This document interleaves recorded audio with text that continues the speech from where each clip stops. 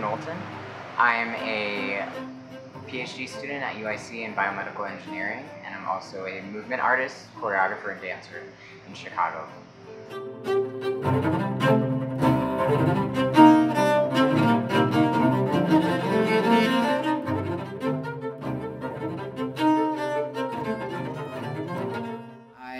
I attended a kind of different, not a normal high school. I went to the Illinois Mathematics and Science Academy, which is a state-run high school in Aurora, Illinois.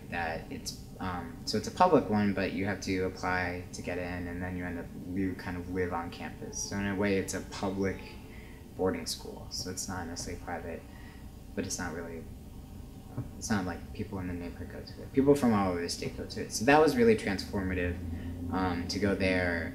And even though it's called the Math and Science Academy, I had a lot of opportunities and a lot of really great other classes, English and history, that really kind of transformed the way I think about the world. I started dancing there, and then when I went to undergrad, like I said, I went as an engineer, and then I eventually tried out for the dance program, and I got in, but I didn't want to switch, so they were kind of co-developing my interest in dance and my interest in science, and so that's why I think I got to a point where it's like, well, how can they be the same thing? How can I look at movement in a scientific way?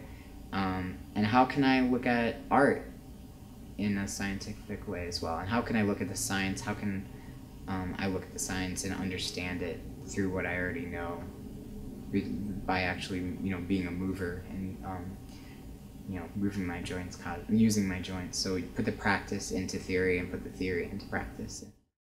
I came up to Chicago to start my graduate studies. I started as a master's in 2009, and then I switched into PhD in 2010. So I've been in this is hard to say. I've been studying bioengineering officially for 5 years.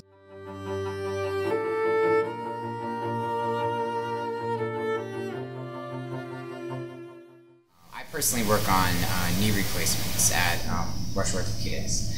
And you get to go home thinking that you've helped someone's grandmother, walk better, or someone who has been in a car accident, that you're able to restore their mobility and improve their quality of life, and possibly, the length of their lifespan. There's bioengineering, and it encompasses a lot of the things you see in the news. Stem cell research is part of bioengineering, tissue engineering.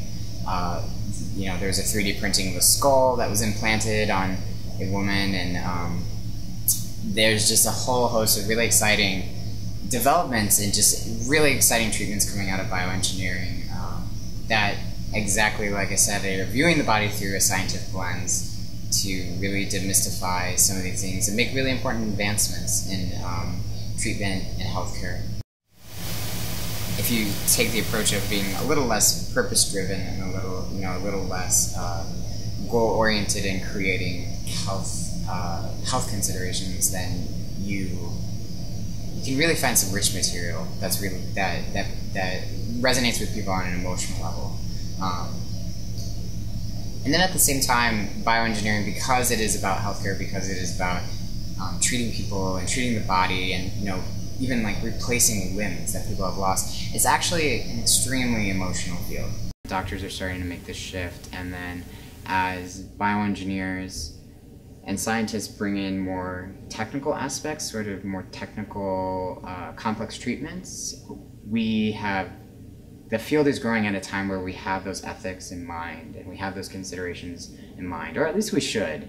And so we need to realize that the person we're treating is a person that is in the machine, even though we're engineers, and we're solving these things in that sort of mechanized way, that it is a person. A lot of knee replacements are plastic and metal right now, so that when they articulate, it's a plastic versus a metal.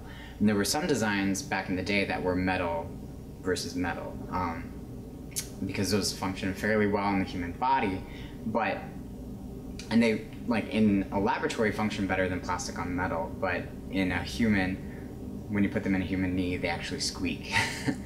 And so it's, you know, it's like it's a funny consideration, but you have to we have to realize this is going in a person. It's not a machine that's in a corner doing something. This is a person who has to live a life and has to be social, and like you can't have a knee that sounds like the Bionic Man, because that's not how you be a person. You know, these people want to lead normal lives and improve their quality of life. So even though what we call metal on metal knee replacement may have had better outcomes, it won't be adopted. Really, you have to look at it as an opportunity when you're limited. You have to look at that as an opportunity to think differently and do things different. I've really been interested in learning to become an advocate for differently abled people. You know, partially my work with prosthetics has exposed me to sort of how we're giving differently abled people tools to sort of adapt their ability to the world we created. But I think it's very important that the world start adapting for these differently abled people too. That we're not always putting the burden of responsibility on these people who are differently abled, because you know if there's not a ramp at the door, like why should that be their problem? So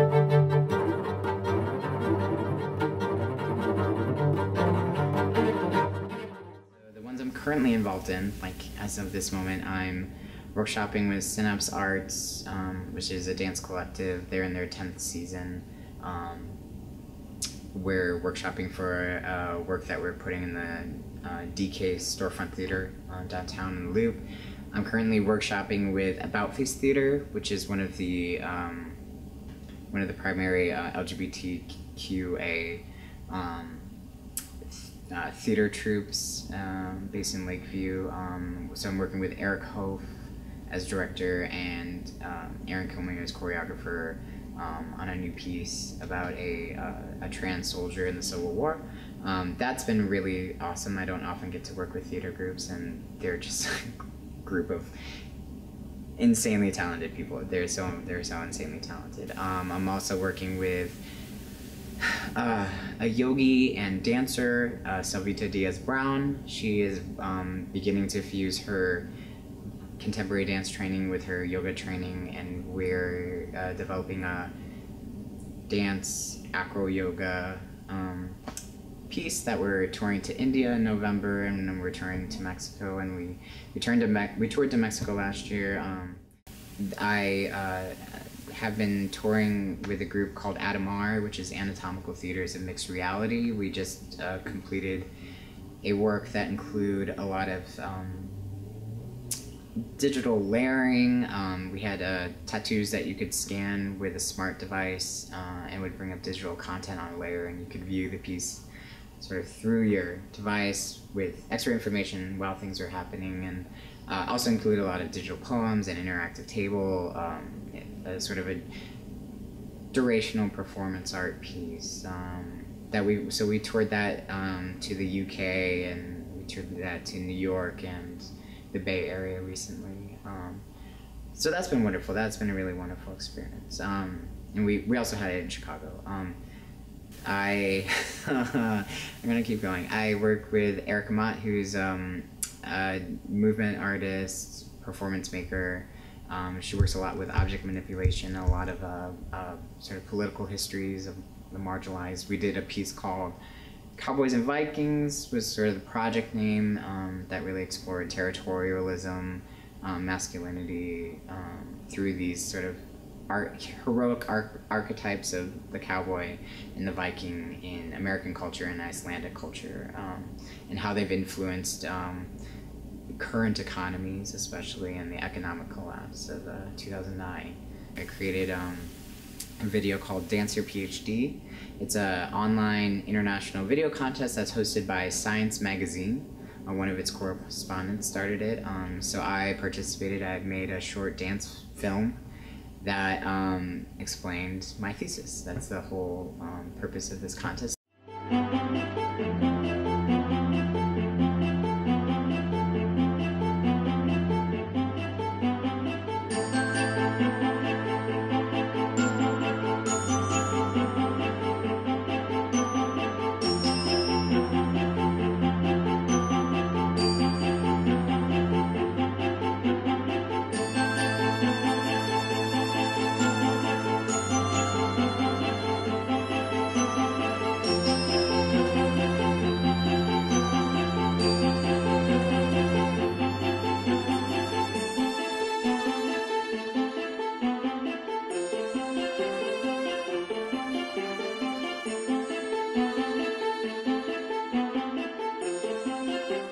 I was a finalist, so I was in Science magazine, which is like a really exciting thing for me. And that film got shown at a dance and science festival in Australia. It's been shown kind of throughout Chicago.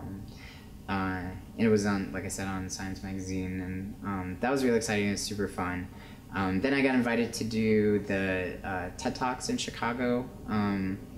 So they invited me to create a live performance for the TED Talks, and so for that, instead of explaining my thesis, I took the 10 talks that were happening throughout the day, and I sort of connected and summarized them. And so we had 10 talks in 10 minutes through dance, and we made this choreography that sort of wrapped up the conference. Just like drawing, dance is a powerful communicative tool. We can condense, color code, organize, synchronize in dynamic ways.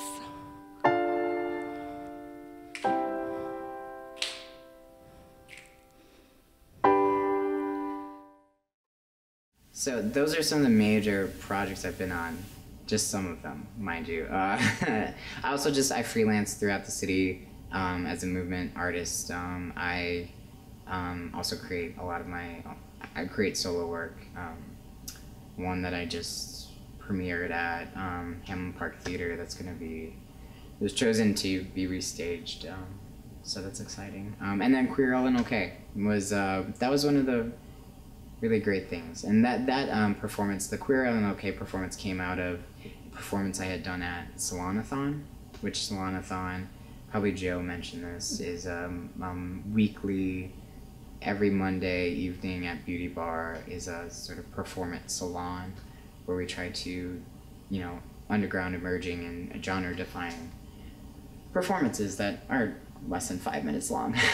So my Queer Ellen OK performance came out of a lot of the storytelling that I was experimenting with at Salon-a-thon, and I developed it a little further for Queer Ellen OK. Yeah, wow, okay. I've just done a lot. I've done a lot, and all the while I'm still working on my PhD, so that's my life.